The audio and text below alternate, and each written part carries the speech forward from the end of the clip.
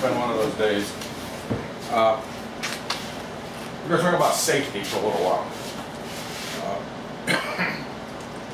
We carry workman's comp insurance on employees for a reason, so that if you're on a job and you should happen to get hurt, you know, you can go to the hospital, you can go to, you know, walking clinics or doctors or whatever, if things happen. And people always go, well, what's dangerous? The question, if you lost your eyesight tomorrow, what good are you? You're just a guy walking around and can't see. So, tools. That little thing right there, that'll put an eye out, that'll cut a finger off in a split second. Alright?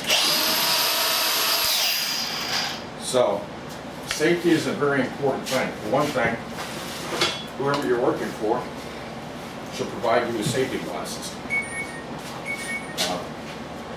It's very important because your eyes are very important.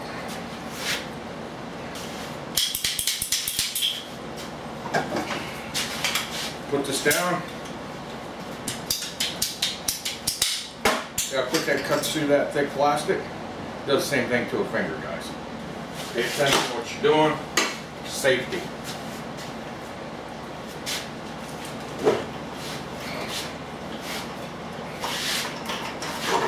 This is for cleaning drains.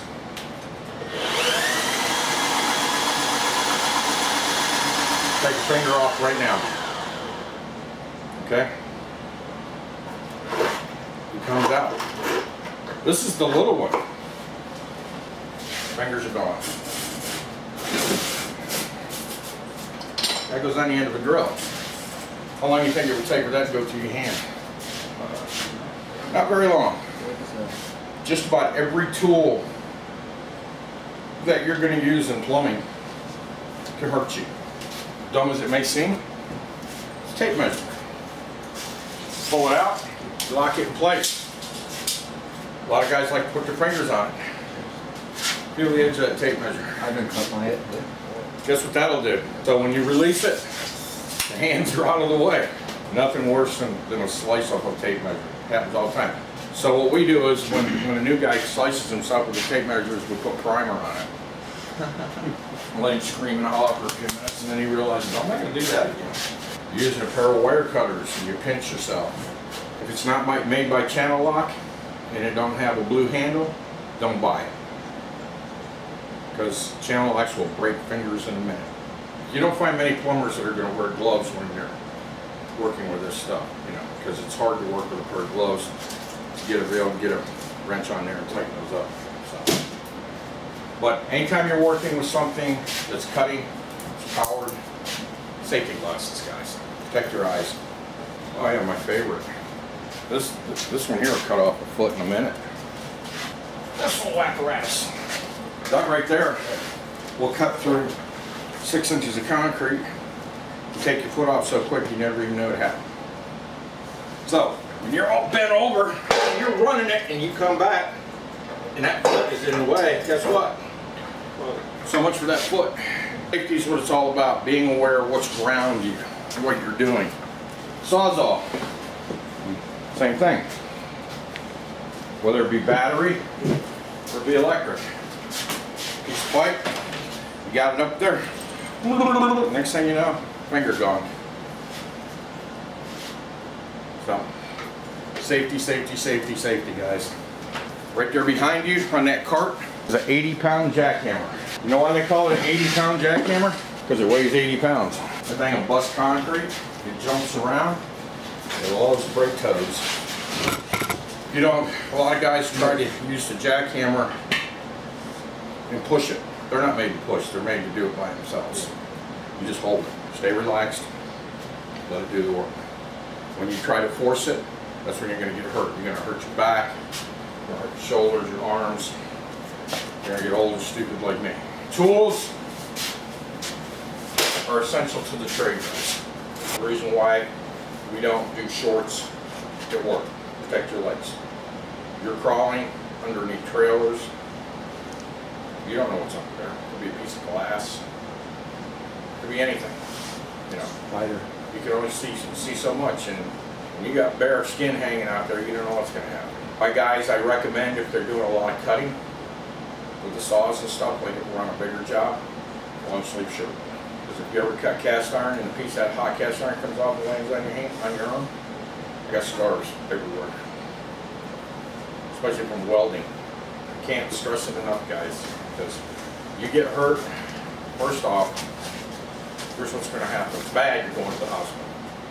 In an ambulance. You know, you cut something off, we're going to pick it up, stick it in a bag, and send it with you. As soon as they get you in the trauma unit, first thing they're going to do is they're going to draw blood while they're working on it. And that blood's going to go straight to the laboratory.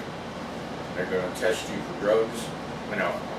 If it comes back with illegal drugs or alcohol in it, then you're going to be a broke mofo, because workers' comp's not going to cover.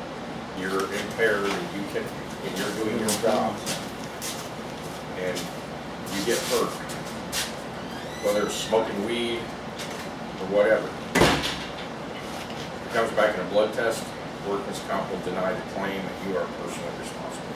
As a business owner, I don't want nobody getting hurt. You know, I've had guys done stupid stuff. I had a guy got something in his eye.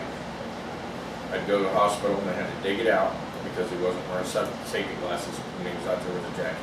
If I catch you doing it, I'll tell you about it the next time you're looking for a new job. Everything we work with, guys, is sharp. It's crazy. It is. If it has a nut on the end of it, we use a nut driver. We don't use screwdrivers. If screwdrivers slip, you go through your hand. Very clean gravity. There's a house over here, outside the yard. Put a septic tank in the ground. They could average, depending on the size of the house, anywhere from 300 to 900 gallons. They don't go by bathrooms, they go by bedrooms. Why do they go by bedrooms instead of bathrooms? Because of the amount of people that are going to be in there. So they assume if you have a 4-bedroom house, you're going to have 8 people in the house. Septic tank. Poop comes in, goes to the bottom of the tank, right here. Tank fills up with water. Poop stays down here. Red bugs eat it. But the liquid goes out. Right here on the outlet keeps the solids from going into the drain field. This liquid eventually filters out into the drain field, which anywhere between 400 and 800 square feet. What it is there's different drain field materials. We use what they call easy flow. It's a styrofoam in this big wrapper. It looks like a net, and it has, you lay it in rows. It has tubes going through it. Water passes through it, filters out through the styrofoam. We drive down the road during a drought. You ever notice in people's front yard, you get that green patch of grass? Yeah. Everything else is brown. That's the drain field. A lot of people don't realize you don't park on a drain field. You don't park on the septic tank with your cars. You pull in the front yard, you collapse the drain field, and you collapse that septic tank. You're talking thousands of dollars. The drain field not only drains down, guys, it drains up. That's why they can only be 12 inches deep. The sun comes down, heats the ground, it evaporates and goes back up. It's a cycle. The ground can only take so much. Evaporation takes care of the rest. That's why in Florida drain fields work good. Certain states you can't use. You have to use what they call call them leach pits. It's weird. They have cattails in them, and the liquid's actually on top of the ground. It smells to high heaven. If it's under 1 acre, you have to put in these new drain fields now that are called potassium free. It's basically putting a small lift station in your front yard. Every once in a while, there's a lid on both sides. Come in, you gotta dig it up. Pump truck sucks all the solids out of your tank. Septic aid, Ridex, that's a live amoeba. You put it in your tank, and the bugs eat. In Spring Hill, unless you're in a subdivision, certain areas like Wellington, the Oaks, Timber Pines, a few others, they have sewer systems that were put in before they built. The front of Spring Hill, from Deltona out to 19, it's all sewer systems. They were put in before they built the houses. It would cost too much money right now to put in sewer mains in the rest of Spring Hill. So in EPA's infinite wisdom, the Environmental Protection Agency, they said we'll put in phosphorus-free tanks instead. In Florida, you can only fertilize your lawn 4 months out of the year. as a homeowner. However, a commercial company can do it 12 months out. And when it rains, it runs off, gets into the aquifer system, and causes phosphorus issues. That's where it all comes from. If you do come to work in the plumbing trade, when you show up for work, my suggestion is a pair of tennis shoes or pants. One of the things you do is if somebody hires you, ask them, what's the dress? Plumbing companies, if you're out there doing roughs, they'll let you wear shorts. Yeah, because it's 100 degrees out there, guys. Drink a lot of fluids. Man, I'm telling you, a lot of fluids. It gets hot. I'm sweating like a horse right here. Florida's a dangerous place to work. You get hurt really bad. Like you have a heat stroke. The bigger you are, the more susceptible to a heat stroke you are. There ain't a company out there that's going to stop you from going to take a water break. Now, if you live at the truck drinking water, then we got a problem. I don't push my guys in the heat because I know what it's like. When you're digging, laying pipe, running back and forth, you get overheated, get in the truck, turn it on, turn up the air conditioner, close up. I will never ask you to do anything that I wouldn't do. The most important thing is wash your hands a lot. If you come out of a house and you're working in a house, wash your hands. Working on septic tanks, guys, you're working on somebody's shit. Wear plastic gloves. Wash your hands. If for some reason or another you're cleaning out a line and it blows up on you, and go inside the house, get the water hose, wash stuff down. It's going to happen. I'm telling you. It hurt in a minute. You know, you reach in to grab a saw and you grab the blade, or something falls off the shelf and cuts your arm. Plumbing is not a labor job. It requires thinking. Don't really need algebra. Don't need trigonometry. But you goddamn well better know decimals and fractions. When you're reading a print, which we'll do, I'll actually bring a print and we'll go over it. And I'll show you, what a print looks like. It has measurements on it. How many of you here can read a tape measure? Because if I tell you, which I'm going to do, I'm going to give you some pipe. Next week we're going hands-on. I'm going to hand you a tape measure and say, cut me a piece of pipe 13¼ inches long. And if you hand it back to me at 13 inches, a quarter inch is a big difference when it comes to putting pipe together. The bigger the pipe, the less you're concerned about accurate measure. The smaller the pipe, the smaller the area, the more the, especially copper. But what copper costs, you cut a piece of copper wrong, it's wasted, 3-inch copper. You cut it wrong, you can't use it anywhere else. I just throw $300 away. Measurements are very important. Mark's got cutting tools, tape measures he's going to bring next week. Next week we're going to work on gluing pipe, priming it. Some pipe you have to prime. People go, well, why do you put primer on a pipe? Well, pipe comes with a coating on it. Some oil. Well, that pipe's made from oil, guys. It's made from petroleum products. That's why pipe is expensive now, because it's made from petroleum. So what the primer does is it takes the oil film off of the pipe. So when you put the glue on it and you put those fittings together, it adheres and it sticks. If you don't prime it, you're going to have a leak. The coating on the pipe or the inside of the fitting is going to create a leak because the glue won't adhere to it. There's two kinds of primer. There's purple and there's clear. Now, if you're working in somebody's house underneath their sink and you're gluing pipe together, I want you to use clear primer because you can see it. The last thing you want to do is go in somebody's house and do that under their kitchen sink. Messy, guys. It's messy. It is. Splatters, goes all over the place. Now, do you know why we put purple primer on a drain fitting? So the inspector can see it. That's the only reason we use purple primer. So the inspector can see it. If you didn't prime the pipe, you'll fail. Any white pipe has to be primed. CPVC pipe, the yellow pipe that we talked about last week, water pipe, does not need primer. Made from a different chemical, but it's a different glue. It's not the same glue you use on white pipe. It's called CPVC glue. It's yellow. Same color as the pipe. So CPVC glue is yellow. PVC glue is clear. Now we have another kind of glue. Oh Jesus, I just got used to the clear and the yellow. Now we got blue. Blue glue. Let's say you got a piece of pipe and you got a little bit of water on it and you can't get it to quit dripping. You use primer on it, you use white glue on it, you put it together, it's still going to leak because you can't use clear glue if there's water present. It won't adhere to the pipe.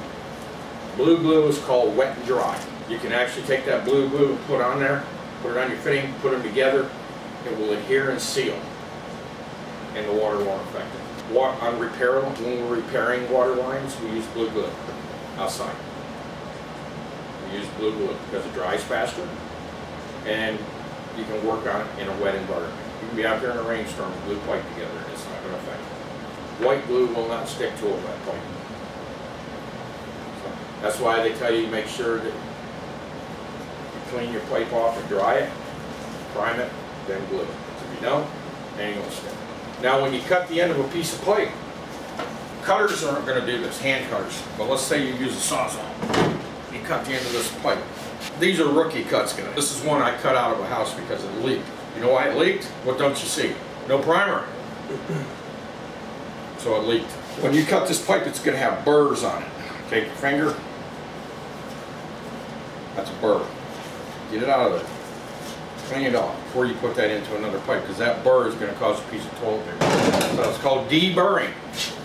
D-E-B-U-R-R-I-N-G, deburring. And it's a hell of a lot easier to do it right the first time than try and cut it and put it back together the second time. Carry your rag in your pocket, wipe the end of your pipe, deburr it, prime the living shit out of it, prime your fitting, glue it, glue the pipe, glue the fitting, put them together, give it a little twist. Never put it where you're going to start. Always put it twisted. What that does is it allows the glue to lock in. Most drain fittings you can do that because I'm going to show you how to use a level on a drain fitting when we start gluing next week. So you better make damn sure everything's clear, so when you slide it together, you've got plenty of glue. I would rather you use a lot more glue than a lot more fittings. You're going to go home at night, you're going to be picking glue off your fingers for a week. Because if you dry fit it, you're going to get a leak. I understand once all these pipes are put together, they have to be put under test, and it has to have a 5-foot column, which is about 40 pounds per square inch when you fill that up. So if there's a fitting that's not held together, even though it's not a pressure pipe, it'll leak. All primer is a cleaning agent. It takes off the coating of petroleum that's on that pipe.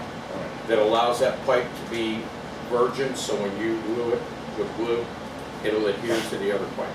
Because glue chemically breaks down the PVC and causes a lot of things that you're going to encounter you don't know. I tell you, run that piece of pipe, tie it in over there. I go inside. You're not sure what you're doing, you just go ahead and do it. I come back out and all the angles are wrong. Guess what? There's probably $200 worth of pipe laying there that I cut out and start over. And then, Dennis, I'm not sure, man, if I got which way this 45 goes and which way this has got to be pitched. I'm not sure. I'd rather come out and show you, because if I show you, then you're going to remember. I ain't never met a boss or a company yet that fired somebody because they asked because they didn't know. I've met them that's gotten fired because they didn't ask. Be truthful on your application. If you got a back problem, you know, you got to let them know coming into it, whatever you do. I don't care who you work for. I don't care if you're frying hamburgers or your brain cell. You know, if you got medical issues, you need to disclose it. I hired a guy one time, great application, tons of experience. Halfway through the day, I got my plumber calling me, telling me the guy can't breathe. Well, why can't he? Well, he's had 4 heart attacks.